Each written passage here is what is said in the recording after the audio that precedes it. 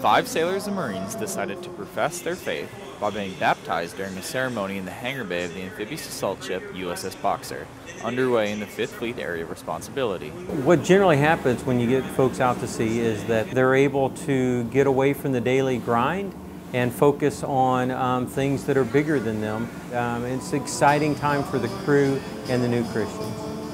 Following a traditional church service featuring singing, prayer, and praise, the sailors and Marines entered a baptistry and were baptized.